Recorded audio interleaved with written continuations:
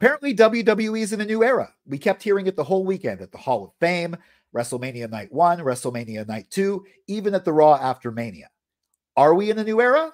Well, 2 historic title reigns ended. Of the 7 championships defended at WrestleMania, only 2 were retained, and there were 7 title changes. Yes, that's accurate. I'll explain my math at the end of this video. But for now, let's get right into it with my WrestleMania 40 review. Welcome to Silo Voice Wrestling on YouTube, the Silo Voice Wrestling podcast from Silo Voice Studios in Montreal. I'm Jason C. McLean. Make sure you like, share, subscribe, and of course, ring that bell for notifications. Get notified of upcoming videos. Most of what I do here is wrestling opinion pieces. There will be occasional prediction videos and occasionally reviews when it's something important enough, like WrestleMania. Now, I thoroughly love this show. Spoiler alert. There was a lot of highlights, a lot of epic moments. And even though I was surprised quite a bit, I did get a lot of my predictions right as well, too. Won't harp on that. Also, this is April the 9th when I'm recording it Tuesday. So yes, I have seen the Raw after Mania. So what happened on that show will be mentioned in some of my post-match discussions here. But now let's get right into it. On Saturday night, Triple H kicked things off, welcomed everybody to WrestleMania 40. And then we started right away with the Women's World Championship match, Rhea Ripley defending against Becky Lynch. This match really set the tone for WrestleMania Night 1 and actually the whole event. It was a great opener. We started off with entrances from Becky all about her book, which was interesting, and the band Motionless in White, who was Rhea's theme song, basically rapped or sang her down to the stage. It was fun, very hard-hitting, very well worked on both sides. Of course, they're both extreme pros. I wouldn't expect anything less. Rhea looked great. Becky looked great. Becky even kicked out of a riptide. I think Charlotte's the only other one who's done that. I'm not sure. Maybe somebody else, but not that many women have kicked out of the riptide, and Becky did. Of course, Mommy would remain on top. Rhea Ripley retained. I wasn't surprised to see Rhea win, but I wasn't sure she would win either. I predicted she'd win, but I really thought that Becky had a chance. The build-up in the last few weeks was really strong, and both of them put on a very strong performance, which is incredible if you realize that Becky had strep throat and really high fever, so that was not the ideal condition to perform a WrestleMania main event caliber match in, but she still did great. You didn't know it. I think Rhea definitely needed this victory, beating someone that people didn't know she was going to beat. It really solidifies her as the champion, the women's champion in WWE right now. Now, was this at the level of Rhea versus Charlotte at last year's Mania? No.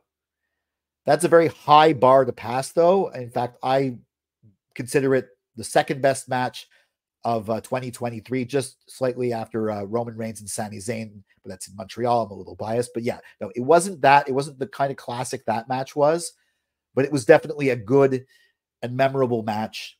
And of course, the important thing is it was a good match to kick off the show. As for where we're going to go from here, well, on the Raw after Mania, we did see that Liv Morgan threw a chair at Rhea. So I think we're going Rhea and Liv. I think Becky might take a little time off because she is sick and she's basically been working very hard, but she's definitely going to come back. Maybe rematch with Rhea. Maybe I don't think they're done yet. In the press conference, Rhea said they weren't done yet.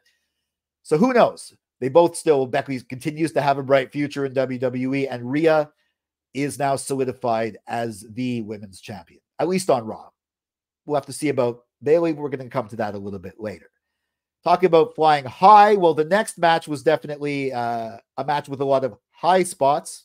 I'm, of course, talking about the six-pack tag team ladder match for Damian Priest and Finn Balor's undisputed tag team championships, which would, of course, become through this match the Raw tag team championships and the SmackDown tag team championships. They kind of telegraphed that was going to happen. Now, Grayson Waller and Austin Theory, a.k.a. A-Town Down Under, as I predicted, did win the SmackDown tag team championships, but they definitely weren't going to win the other ones because Waller took a very nasty bump through some ladders. That was, wow, there were a lot of really intense bumps. JD McDonough, who wasn't even in the match, came in to cheat, took a really hard bump as well, too. I mean, New Day put on a good show. New Catch Republic looked like they might take a title after a while, but of course, it was the Awesome Truth, R-Truth and Miz, who won the Raw Tag Team Championships. After we got the huge crowd heat when Theory and Waller won the SmackDown titles, we got the heartfelt, emotional, crowd-pleasing moment when R-Truth took forever to get to the top of that ladder and eventually pulled the belts down. It didn't look like he was going to do it. It looked like somebody was going to come up at one point, but we could just sense he was going to do it, and the crowd went wild. The Philly crowd definitely was behind R-Truth, as is every crowd. He's beloved. I'm not sure how long they're going to keep the titles for. At least they didn't lose it on the Raw after Mania. I think Theory and Waller are going to pass the titles back and forth with probably the New Catch Republic for a while. And I don't think Judgment Day is going to take it back. I think they're on to other things right now.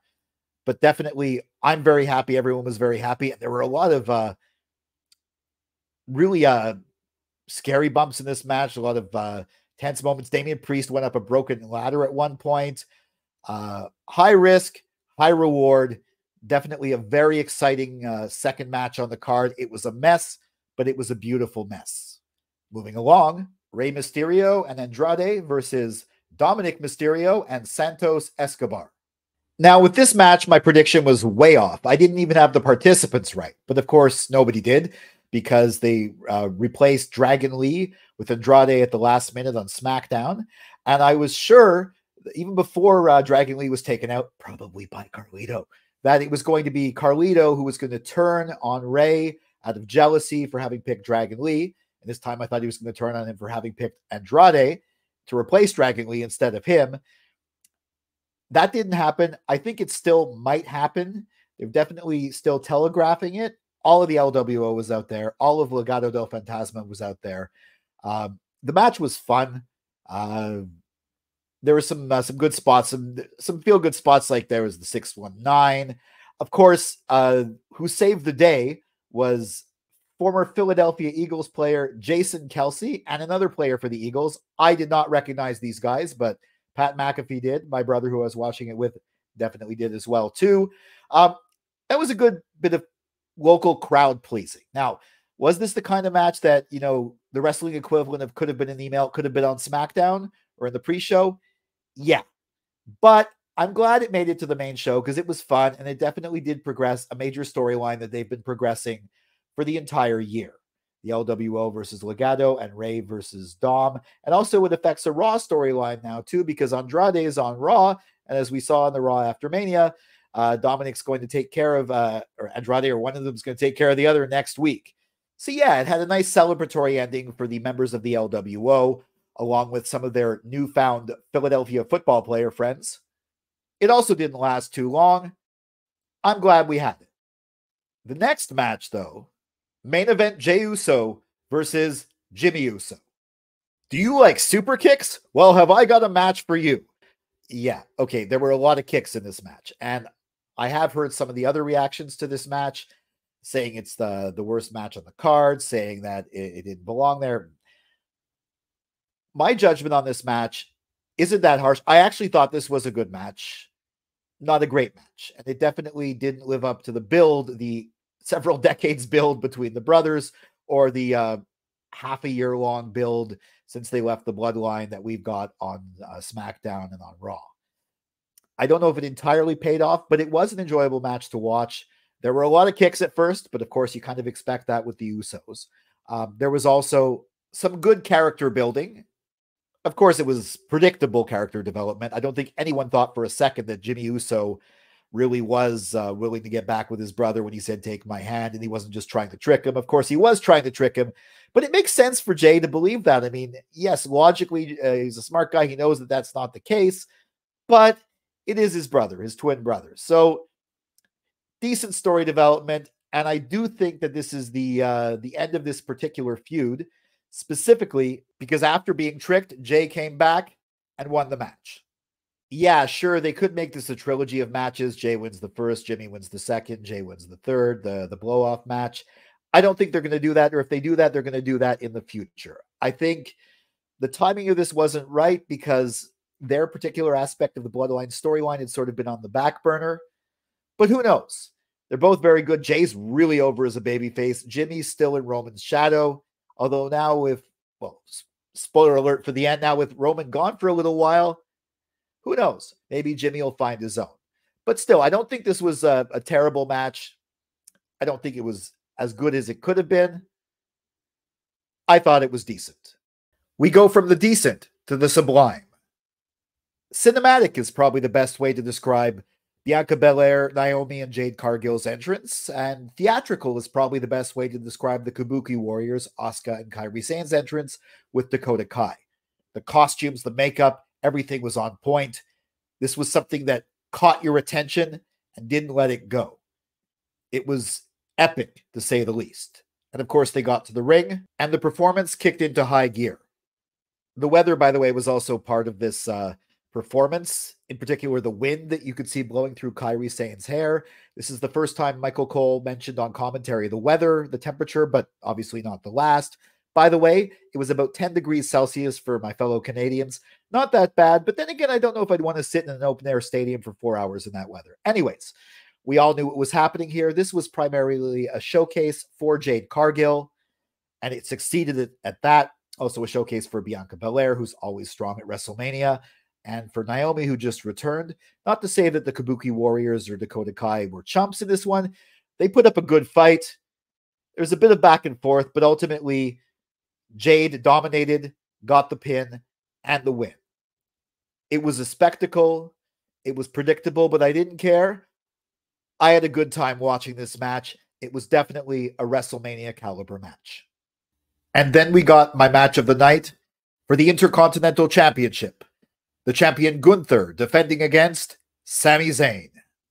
Full disclosure, I'm very biased. I'm from Montreal. I'm a huge Sami Zayn fan. Now, I tried before this match, if you saw my prediction video, I said I'm picking Sami to win from my heart and from my head, but I had to do a little bit of a logical workaround to get there. I wasn't even sure that Sami was going to win. I really hoped he would, but I wasn't sure. And of course, when the match starts, I love how it started. Sami was the only one who got a backstage segment. He's talking to his wife, his little son, tells his wife to take his son to watch it on the TV, and she would come out to ringside. He then runs into Chad Gable. Chad tells him he's doing it on his own. Sami walks up the ramp, the long ramp. Just before he's in gorilla position, he runs into Kevin Owens, who gives him a big hug and some encouragement. He goes out through gorilla into the stadium, huge crowd pop, and the match starts. The first part of the match was as I expected it to be. I mean, Sami did try to chop Gunther at first, which is never a good idea. Of course, Gunther got him back, and there was a lot of Gunther dominating, Sami making comebacks, but is it enough? I don't know. Then Gunther starts chiding his wife, who's in the front row. She starts yelling back. We get to the point where Sami's down. Even Michael Cole and Pat McAfee and I think Corey Graves are telling Sami to stay down. You know, like they're even starting to doubt the possibility of him winning at this point. He was a huge underdog. But of course, Sami makes a comeback, but then Gunther chops him down again. Gunther has him pinned at one point after a few German suplexes. Kicks out at 2. When he does it the second time, I thought, okay, Sami's done. But no, Sami kicked out again. I'm starting to believe, but I'm still not sure. Sami's down. And then he starts making a comeback that's not his typical kind of comeback. He's sort of like shooting himself around. And then out of his bag of tricks, Sami pulls a top rope brainbuster and hits Gunther with it. Or rather, I should say these are from El Generico's bag of tricks, both the sort of powering himself up, the hulking up, squirming around, and the top rope brainbuster. Those are moves Sami hasn't done since he was in a different character, though he claims he never was that character. It was just some masked luchador that happens to have, you know, a red beard coming out. Anyways, that was back in Ring of Honor. Sami had tried to do some of these moves as Sami Zayn in WWE, but he hasn't been able to pull off the brainbuster. And I think this is the something different that Chad Gable was talking about. He had to go to a place where Gunther wasn't expecting him to go. He pulled it off. After that brainbuster, Sami hit a couple of haluva kicks from his usual bag of tricks. Michael Cole shouts, "Do you believe in miracles?" 1, 2, 3. The longest, and some say the greatest, intercontinental title reign in history was over. Sami Zayn was the Intercontinental Champion. And then some stuff happened with The Rock and Cody. Anyways, make sure you like, share, subscribe. I'm kidding. But that is how I felt on the night. I was like, okay, that's it. That's my WrestleMania moment. I was so happy. I really honestly hoped it would happen, but I wasn't sure. And then it happened. It was excellent. Anyways, okay, so obviously Sammy's the new Intercontinental Champion. Where do we go from here? Well, Gunther, I think, is going to be in the world title picture very soon, and this was partially to free him up to do that. As for Sammy, I saw the Raw after Mania, and I found out that Sammy is going to be defending the title against Chad Gable, a friendly challenge, in Montreal next week. Now, I live in Montreal. I'm going to that show, and I can tell you one thing. If there ever was a time that they wanted to turn Chad Gable heel and not risk the crowd in attendance cheering him or siding with him, this would be that time. Montreal crowds are very loud, and sometimes we're kind of random, but not when it comes to our local heroes. We are going to be behind Sami Zayn no matter what. So I kind of think they are going to turn Chad Gable heel. I think Sammy's going to retain the title, of course, but I think Chad might do some nasty stuff if he loses after the match and to set up a feud. And believe me, if he starts attacking Sammy, the crowd is going to let him know that he is a heel. So I think that's going to happen. I really like Chad Gable. I kind of like him as a babyface, but you know what? Him heel Chad versus Sammy could be a very interesting feud. Anyways, that's now. Back on the night, though. Wow. An incredibly well-paced, well-told story through physicality, emotion, and not even that many promos to build it up. They pulled it off. This was an incredible match. This is definitely my WrestleMania moment. But of course, the main event wasn't bad either. The Rock and Roman Reigns versus Cody Rhodes and Seth Rollins. The winner would determine the stipulation for Sunday night's main event. It started off in the ring, but soon went into the crowd. Of course, before that, we got the entrances. They did take a while. Roman, Cody, and Seth didn't do their real entrances. They were saving those for the following night because they all had their own singles matches on the following night. The Rock, though, his entrance, he was in a rock symbol, a Brahma bull symbol, lit on fire, it seemed, and he had his championship. And I remembered when he got down to the ring, oh yeah, he got that at the Hall of Fame ceremony. It's the Muhammad Ali's widow gave him the People's Championship. That's going to play into things a little bit later going forward. But anyways, the match started in the ring. When they were going out to the crowd, the referee was going to count them out, but then Rock said, "Don't count me out. You count me out, you're fired." But of course, you kind of need a winner from this match. It's not Bloodline rules, but a double count out doesn't do anyone any good. And they were all out of the ring. Cody and Roman paired off, were fighting on the entranceway, and Rock and Seth went into the crowd. It was very grounded, but it was a pretty intense fight. At one point, Rock spit water all over Seth. That must have been harsh in his freezing cold weather. Another thing that was harsh, though, for Seth was the fact that they definitely showed that his leg was injured again, or he was sore and he was having trouble walking at one point. Rock and Roman definitely kept attacking the injured leg, which is something that we were all thinking would play into things for the next night. Yeah, Seth really took this harsh. At one point, though, they did manage to do a double pedigree on Rock and Roman, but eventually, after missing his first People's Elbow attempt after it being stopped, The Rock hit Cody with a rock bottom, the People's Elbow for the win. My first takeaway from this is that The Rock's in ring shape. He looked like The Rock of old. I know that he got winded after giving a rock bottom to Jinder Mahal, but he definitely went through the training that he said he was going through, and he was ready. He's a competitor. Not only does he have a great physique, which he's been developing over the years, but he's definitely ready to wrestle, and he was definitely a solid performer here. Of course, a lot of the match was very grounded because the other people don't necessarily want to risk things with high spots tonight and not be able to compete the next night or perform the next night. Also, even though he was selling it really well and he was looking angry, looking hurt, you could tell that Seth Rollins really loved the fact that he was about to lock up with The Rock at WrestleMania. Cody played it a little bit better. Yeah, he went right back into character, but you could definitely tell. this was a really good match. I wouldn't say technically it was the best. It was an excellent main event for the night, though. It had massive star power. It was good to see The Rock, like The Rock of old, although a heel version. Everyone put on a great show. It was a great way to close the night. Obviously, we ended on a sad note with for the good guys, being that tomorrow would be Bloodline Rules. But of course, those of us who think a little behind the scenes know that we want Bloodline Rules and we want Cody to win under those circumstances, or at least I did. So I left this night of WrestleMania definitely feeling very satisfied. Night 2 kicked off, instead of with Triple H, with Stephanie McMahon. We did see her at the Hall of Fame, but she didn't say anything. So this was definitely a surprise, and a really pleasant surprise, too.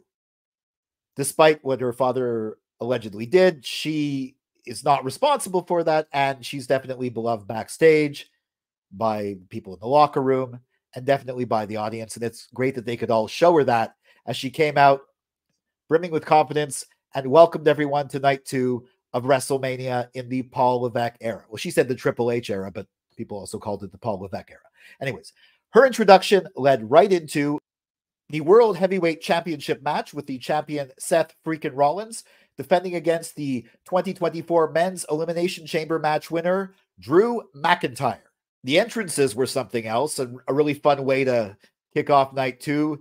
Drew came out with people bearing swords, bagpipe players, the whole deal. Of course, Seth overdid that with some sort of Mardi Gras themed entrance with people dancing around the ring, waiting for the ring introductions. I have no idea what the theme of this was, but it definitely seemed to jive with Seth Rollins. And the whole time I was just thinking, I do hope he's going to take that outfit off to wrestle, and he's got his normal wrestling gear underneath it. Well, he did. And the match itself, well, it was good. It was Drew started off right away trying to win with a Claymore, taking advantage of Seth's injury. Went back and forth. They all did their big moves. There were stomps, there were Claymores, pedigrees, the whole deal. At one point, though, Drew actually leaned up against some people in the audience, took a photo and tweeted it, or X'd it, or whatever you call it now. And that actually was shared onto his social media. And it said like a board at work or something like that. There were people in the crowd who had the CM Punk tombstone thing on their shirt. CM Punk was really fun in commentary, basically dissing Drew most of the time, saying he's basically taking advantage of an injured man. And eventually, which I think is really the right call, Drew won. He won clean in the middle of the ring. Your new heavyweight champion, Drew McIntyre, for about 5 minutes.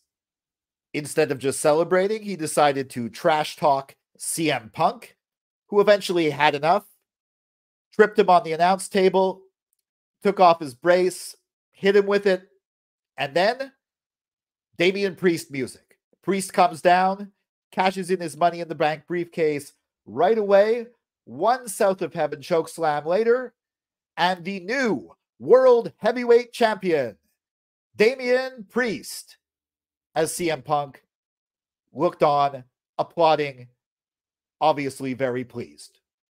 Now, I was expecting a cash-in attempt, but I didn't think it would be successful. I wasn't even sure it would go all the way. I thought the match was just what it needed to be. It was a fun match, fast-paced match with a lot of finishes, and it had the right result because I think Seth needs to take some time off now. He had a great run as champion. He was respectful to Drew as he left, the whole deal. Seth's going to come back later. That's another story. But I think what happened after the match, the cash-in, was absolutely brilliant. You didn't think it was going to happen like that, but it makes perfect sense that it did. Of course, Drew is obsessed with CM Punk, and that's his downfall. That's what allowed a Priest to come in. And Priest, people have been criticizing him online for not cashing in, basically saying he's the worst Money in the Bank holder. But he cashed in at the most logical time on the biggest stage. He's now won a world championship at WrestleMania. That's amazing. And it was quick. It was great. And this just makes things go in a very interesting direction. Already on the Raw after Mania, Drew was trying to get back into contention. He was part of a a fatal four-way, and of course, who helps out Jey Uso at the very last minute? CM Punk by pulling Drew's leg. It's not so much that he was helping Jey Uso. He did celebrate with Jey after doing the little gesture, but mainly it was to screw over Drew one more time.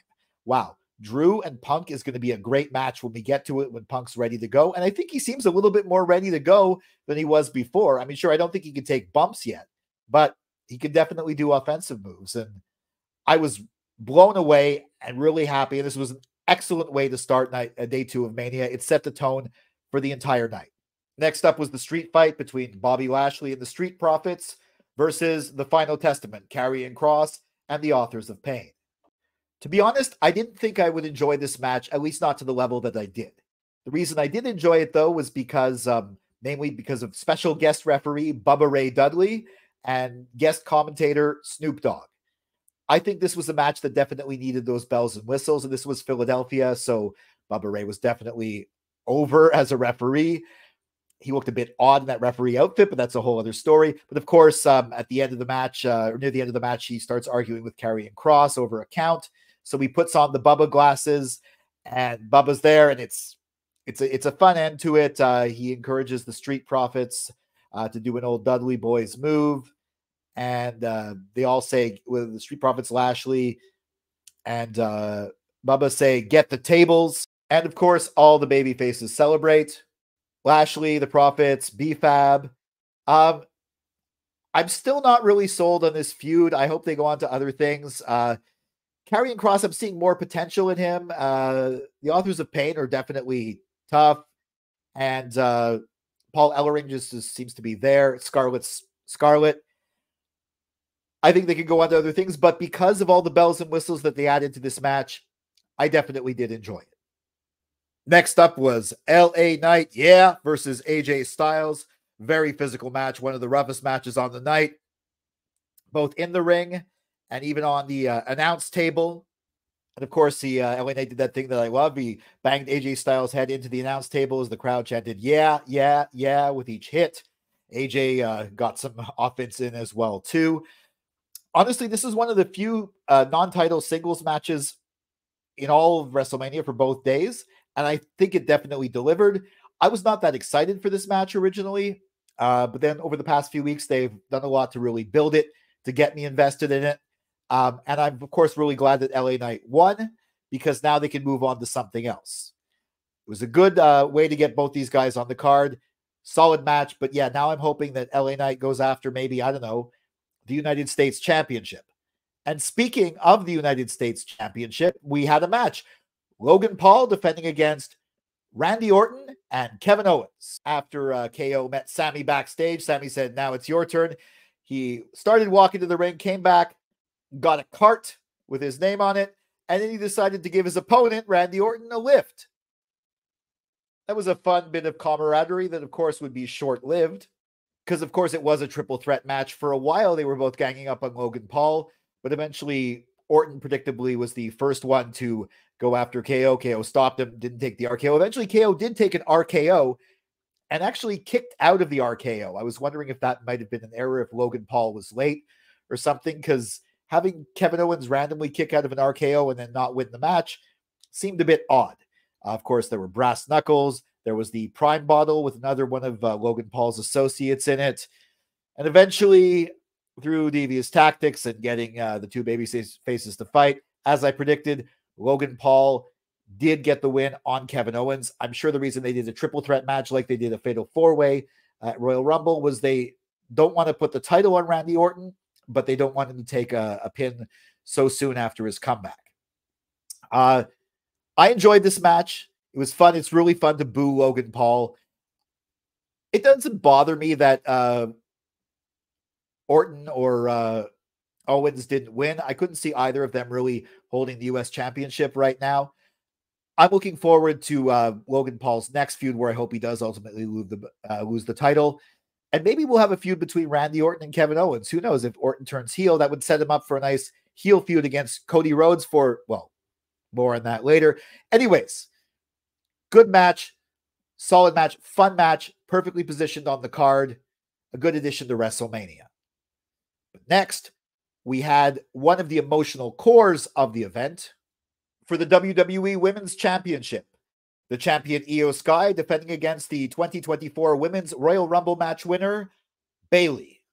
Of course, the story here is that Bayley is much more than the Women's Royal Rumble winner. She's Io's former friend and mentor, faction mate or stablemate. She started Damage Control. She helped Io win, cash in to win the Women's Championship. And it's a story of betrayal and I guess revenge from betrayal.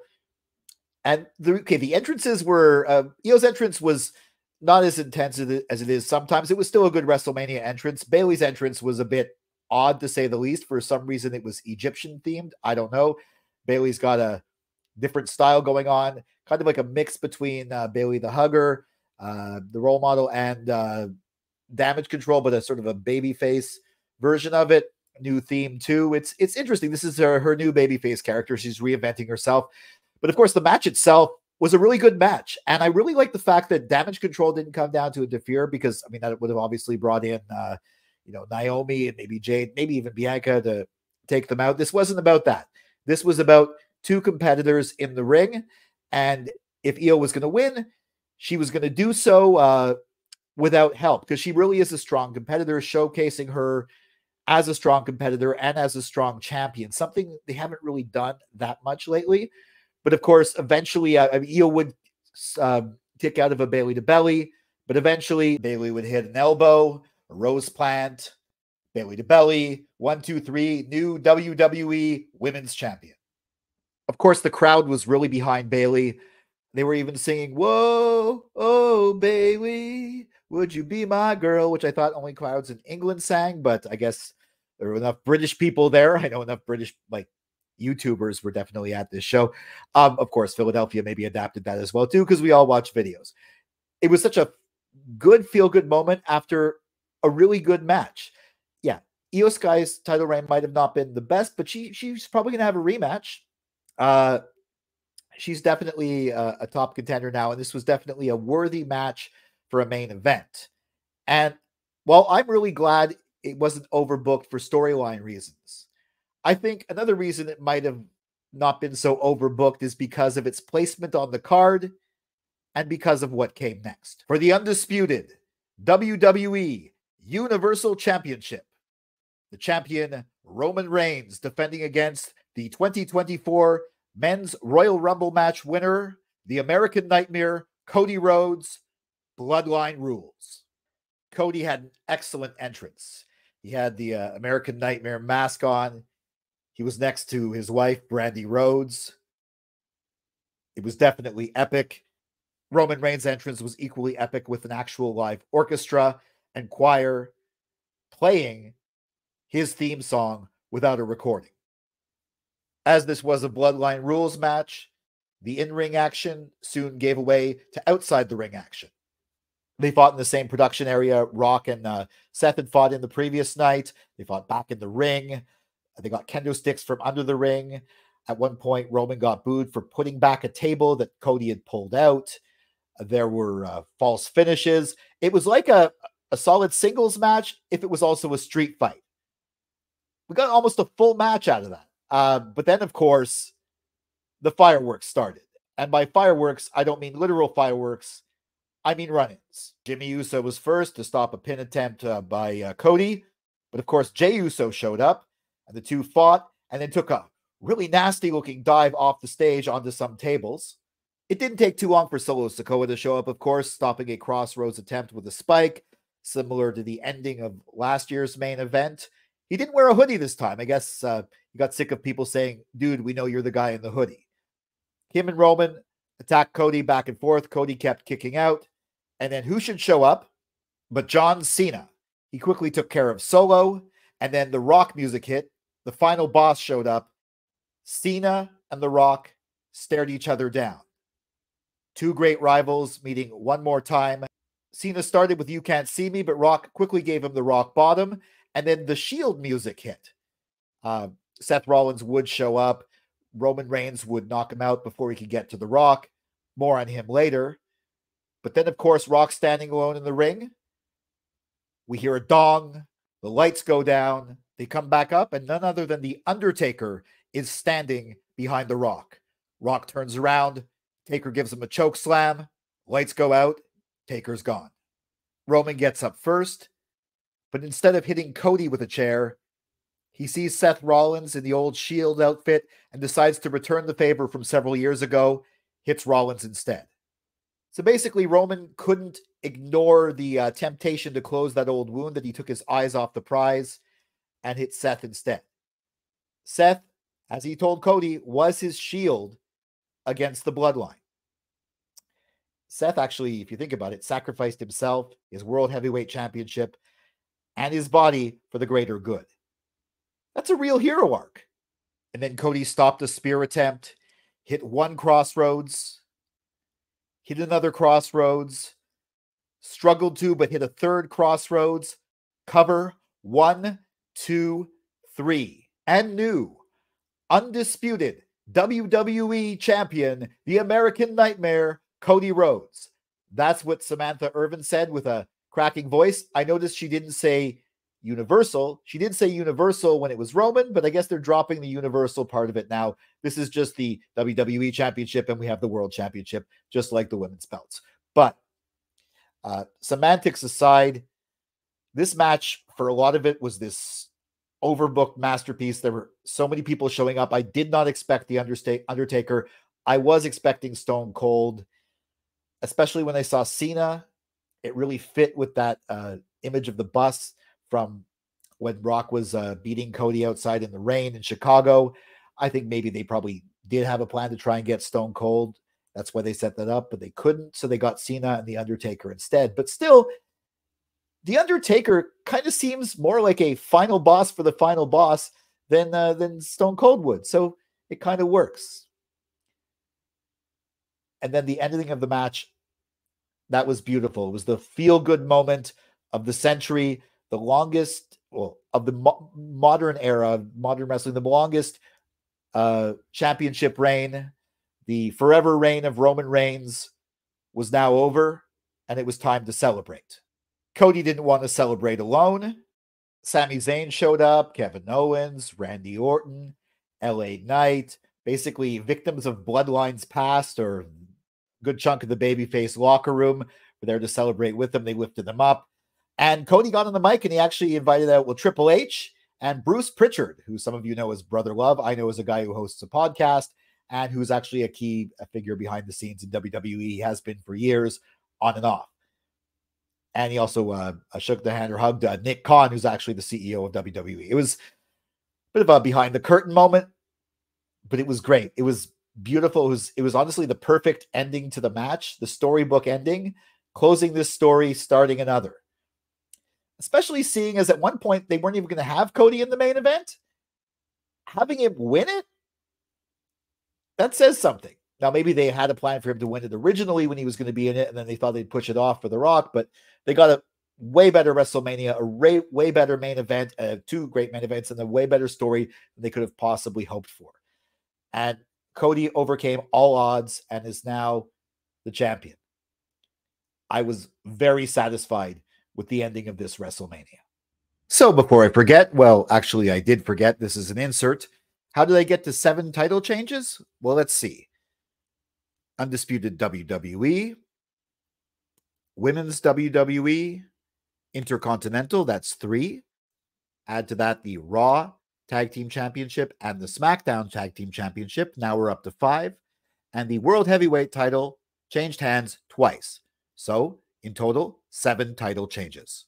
So that was WrestleMania 40, or WrestleMania XL. I do love the Roman numerals. I'm glad that they're not afraid to show their age. They brought the numerals back. Probably not for next year. We'll see. But of course, on the Raw after WrestleMania, The Rock interrupted Cody Rhodes' celebration and basically said, I'll be back. Well, basically, he's going away to do a movie and he's going to come back and he's coming for Cody Rhodes. Wow, that's going to be a program I think that nobody thought that we were going to have, but we are going to have that. Maybe Cody and Cody and Rock for SummerSlam, and then Rock and Roman at Mania, or Cody and Rock for the Mania 41, and then Rock and Roman at Mania 42. I'm sure Roman's going to take some time off, probably come back. who knows, he might turn babyface. I think that this WrestleMania not only closed the book on the old era, it opened up a new story, or several new stories, and a new era as well, too. My highlight is still, of course, Sami Zayn beating Gunther.